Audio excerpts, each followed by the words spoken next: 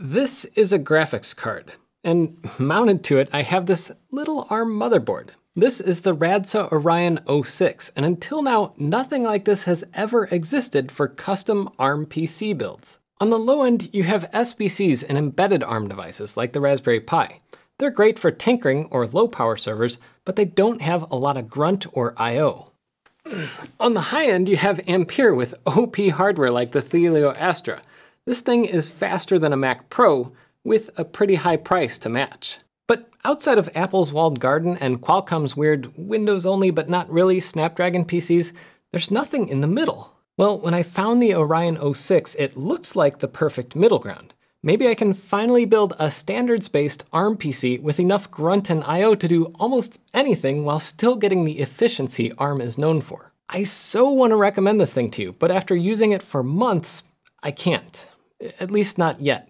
Why? Well, it's not the hardware, at least I don't think it is. But before I get to testing, I wanted to thank Micro Center for giving me a hand with the ARM build. How many other places can you walk in and actually get hands-on with things like PC cases, keyboards, GPUs? Wait, what are you doing? We're not buying light switches. I knew I shouldn't have let Red Shirt Jeff go shopping. No, that's not actually an atomic clock. No, don't put that in the cart. Well, anyway, as I was saying, being able to walk in and grab a graphics card or whatever components you need is priceless. No, wait, we don't need those fans. No, we don't need another soldering iron right now either. Stay on track. Micro Center's the kind of store where you can't leave without 3 new project ideas, and all the hardware to build them. I only wish they had more locations. Well, good news, they're opening another one soon in Santa Clara, California. Maybe I'll be there. We'll get to the full build later in this video, but for now, check out Micro Center's latest deals using my links in the description. I pre-ordered the $300 32GB AI kit the day this thing was announced, and that hasn't shipped yet, more than 2 months late now. Radsa's not paying me for this video, and they're not technically sponsoring it, but since they did provide this 16GB board for review, I follow the policy I always follow. I mark the video sponsored, and I'm telling you about it up front. They sent this kit out to a bunch of hardware testers, and for months we've had what Radsa calls a debug party. People post their issues to a forum thread, and hopefully Radsa fixes some of those things before the public launch. Except the public launch happened a month ago, and there are still some fundamental problems with this board, but I'll talk about those later. In the box, you get the O6 board itself with a heatsink cooler combo. It also has an acrylic case that looks nice and provides adequate ventilation. If you order the AI kit like I did, you're supposed to also get this fancy enclosure, but apparently that's taken a lot longer to get out the door. The O6 motherboard is a bit of a hybrid motherboard. In fact, I've been seeing more of these boards as AMD has stepped up its mobile CPU game, and Intel has their nicer N150 and N305 chips.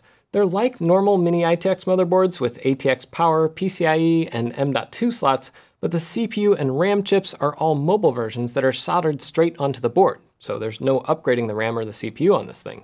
But for I/O, this is the most fully featured ARM board outside of the server class boards from Ampere. It has 2 USB-C ports for both PD and even DisplayPort. This left port can do 4K 60. Then there are a couple USB 2 ports, a couple USB 3.2 ports, HDMI DisplayPort, dual 5GB Ethernet, and even an old school analog headset jack. My favorite part of this board, of course, is the full-size PCI Express slot. Supposedly capable of PCIe Gen 4x8, it should be fast enough for things like 100 gigabit network cards, something forum user Willie actually did. He was able to get 70 gigabits of traffic through HA proxy, meaning this board could be a quiet networking beast. Could be, because as I found, there's also a lot of weirdness about how the CPU works that prevents most multi-core apps from running as fast as they could. And anyone who's bought Radsa hardware early on knows this, but it bears mentioning, this board needs a little more time in the oven. Radsa has a wiki with a lot of helpful information. The board runs a lot of things well already. But if you already ordered one of these things, don't expect all the features listed on the website to run on day one. And some things, don't expect them to ever run. In fact, when I pre-ordered my AI kit, the website said there were 12 cores at up to 2.8 gigahertz. As of right now, the specs were updated to showing 12 cores, but up to 2.6 gigahertz. And in reality, with the latest firmware, depending on how you're running the board, you might only get 8 cores and only 2.4 or 2.5 gigahertz. But, I mean, that's a little pessimistic. In good news, it looks like Radsa's trying. There's a full BIOS on this thing with full UEFI support. That doesn't mean everything works out of the box though. If you run on Windows, first, ew, but second, there are precious few drivers for Windows on ARM. And on Linux, depending on what version and what distro you install, you might get iGPU support or you might not. You might get Ethernet drivers or you might not. That's kinda how this board is. I think in a year or two, it might be in a better place, but I probably spent a dozen hours just working on different driver issues to get everything tested. That's not something I'd want you watching this video to have to do.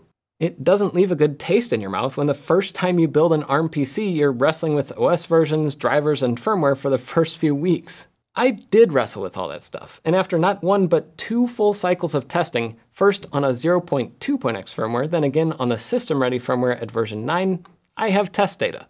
A lot of it.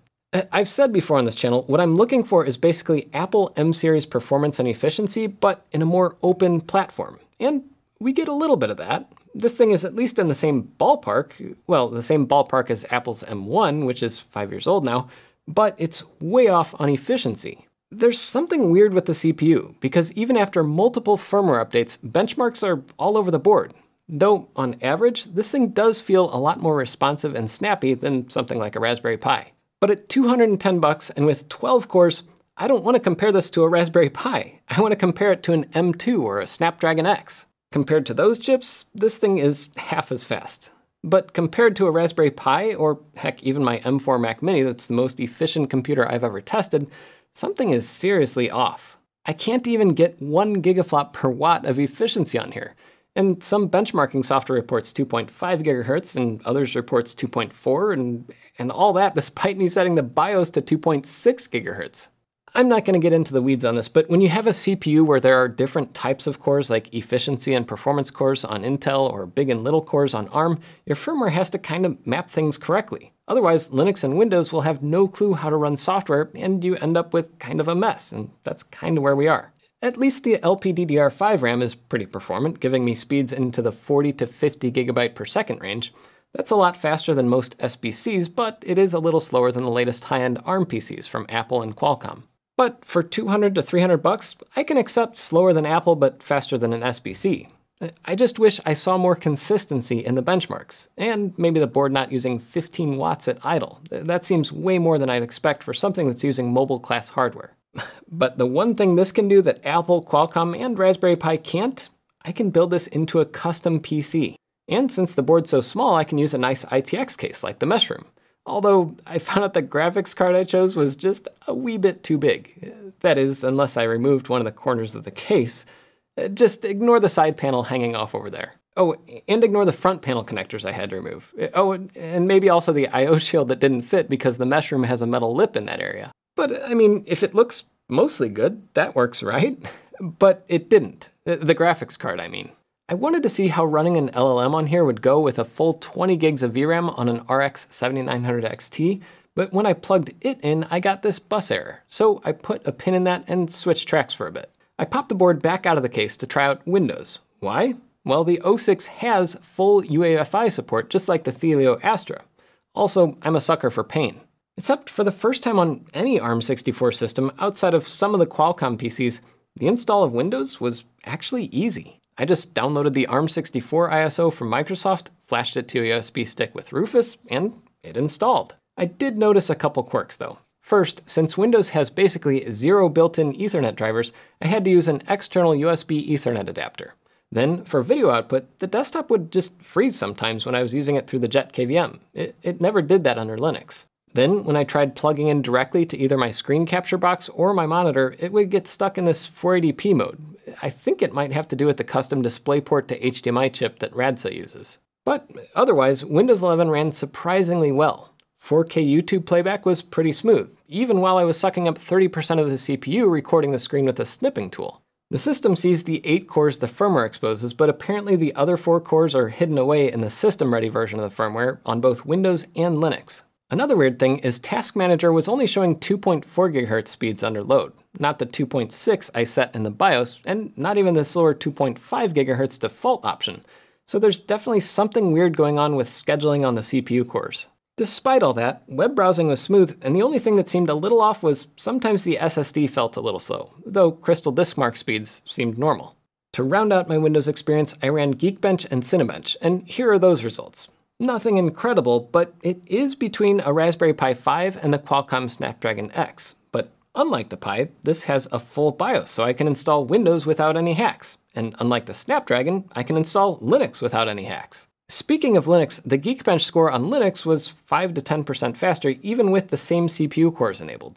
Chalk that up as another Linux win. And I know a few of you already left a comment saying this, but yes, I plugged in a graphics card, and no, it doesn't work in Windows. Why? Well, if I look in Device Manager, Windows knows it's plugged in, but there's no driver for it. And yes, I went to Nvidia's website and downloaded the Windows 11 driver. For Windows, they don't distinguish between ARM64 and x86, even though they do that on Linux. But I tried running the installer anyway, and as I expected, it failed. Right now, nobody outside of Qualcomm really has GPU drivers for Windows on ARM.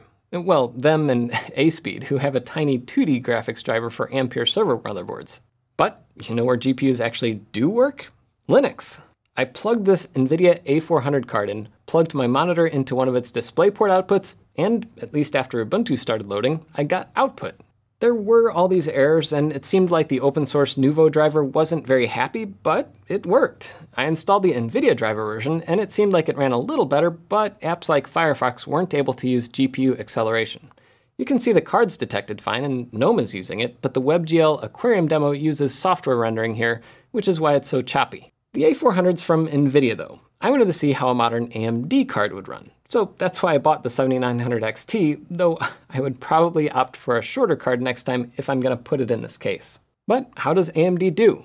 The 7900 XT kept giving me errors, so I replaced it with a W7700, which got the same error.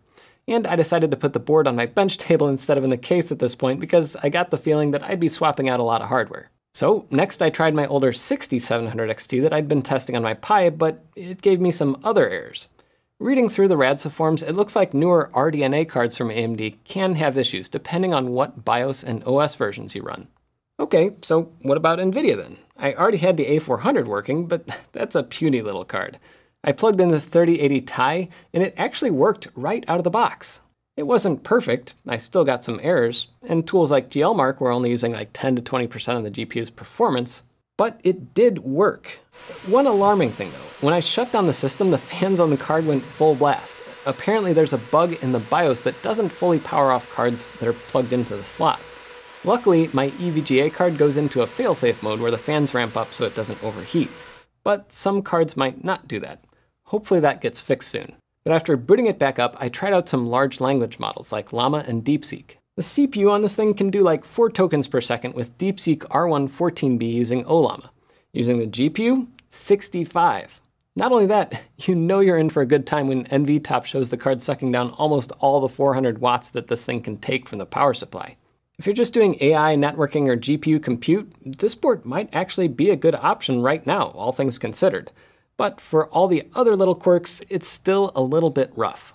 Like other ARM systems, most graphics cards don't display the BIOS screen. You have to be plugged into the motherboard's HDMI connector for that. And for gaming, I got the open source Doom 3 demo running, and it was pretty smooth thanks to PyApps, but I couldn't uncap the frame limit, so I couldn't really tell exactly how much better this is doing than like a Raspberry Pi. But bonus, the sound output actually works on here. That's not always guaranteed with drivers on ARM.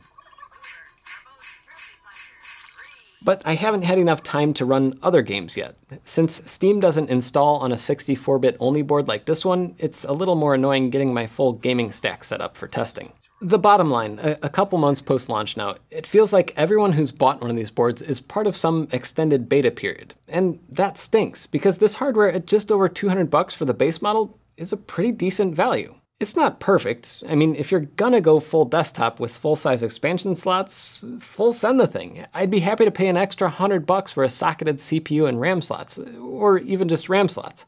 It's the best ARM ITX motherboard on the market today. But let's be honest, it's almost the only ARM ITX motherboard on the market today. Apparently 6 or CIX is working on upstream Linux support, OpenBSD already added support, and there's a lot of effort to getting this thing running stable in all flavors of Linux. But RADSA's played this game before. They're a hardware company first. Their firmware is often a day late and $1 short. They're better than some other SPC makers, sure, but so many times I've mentioned on this channel, software and user experience are what attracts mainstream buyers.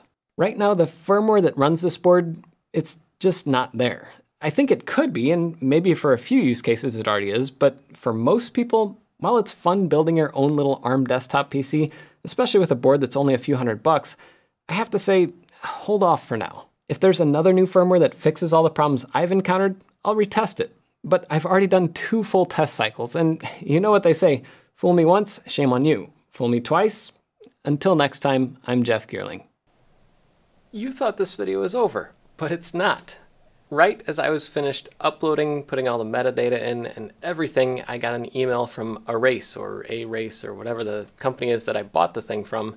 And it said, we're sorry, but we're not going to be able to ship you the order that you ordered in December. With the tariffs in place, they've canceled all the early orders that haven't shipped, and you have to reorder. And with the new order, they won't use FedEx or UPS or whatever DHL that they used to use. And now they're using 4XL or something like that. Anyway, the bottom line is you have to pay the tariff up front, which for the AI Kit 32 gig board is $1,500. And at $1,500, it's not worth it for me to place that order anymore. I don't know. And I don't know how many people in the US are going to buy one of these boards if you're paying $1,500, where you could literally buy the full Ampere desktop board, which is going to give you a ton more power, a ton more PCIe lanes, ton more RAM flexibility and everything. I think for those of us in the US, the idea of buying this board, even if you were interested in it, is pretty much dead right now until somebody can find a way to get past those insane tariff markups. Anyway, yeah, until next time, I'm Red Shirt Jeff.